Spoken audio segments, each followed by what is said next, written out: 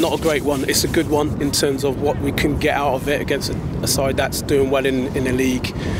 And it's one where you want to get something out of it in terms of performances and maybe a result, but the lads didn't acquit themselves well today. Because, I mean, before the penalty, there wasn't much in the game, was there, really? First half, yes, it was a close game. We go in, we try and press the ball, doesn't go quite well, and then there's a shove in the back penalty, and it's close up until that point. And we're looking at the lads to do a little bit more and impose themselves on the game. And until the last 15 minutes of the game, where we're trying to chase it a little bit, you don't really see enough from the boys today. Is there a lot you can take from this game then going forward to improve?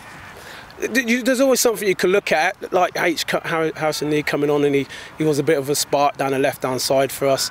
But we're a bit short. We're short going for the first ball, second balls in between were 2 seconds too slow.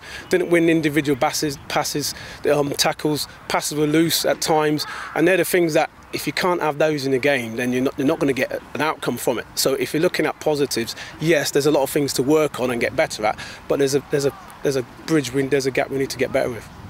And then, just on a positive, Blaine Romack's his first start in almost 6 months, I think it is, since he got his injury. Encouraging times for him moving forward.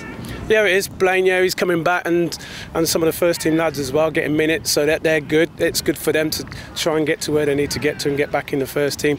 And Blaine and Jay coming back from illnesses, so there's goods in that sense. But you're looking at performances really, in terms of trying to bridge the gap and try and get into the first team. That's what we're looking at. If they can't do that, then you're looking to forge a career in the game, and the boys just need a bit of a realisation that they need to do a little bit more. And just away from the game, Luke Bell went on loan to Stratford Town. How important is it for him to get some first team football? Yeah, of course. You could play as many 21 games as you can, but there's no substitute for playing against men at whatever level it is, non-league level, first team level. It's good to just equip yourself against men and try and find out where you're at.